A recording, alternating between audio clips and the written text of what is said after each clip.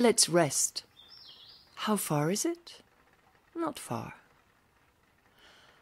I looked around and saw whatever there was to see.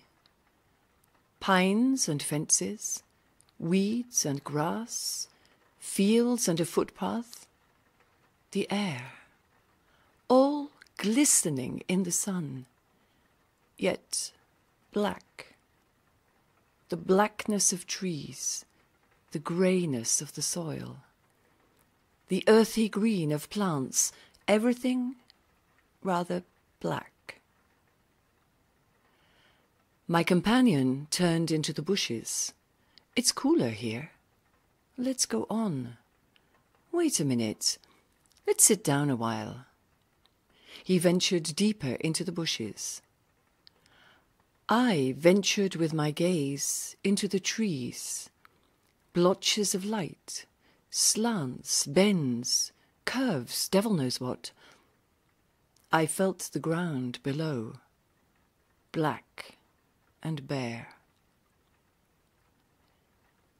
There was something stuck between the trees, something that was different and strange. And this is what my companion was also watching. A sparrow. Ah! It was a sparrow. A sparrow hanging on a piece of wire. Hanged. Its little head to one side, its beak wide open. It was hanging on a thin wire hooked over a branch. Remarkable. A hanged bird. Who hanged it? Why? For what reason? My thoughts were entangled in a million combinations.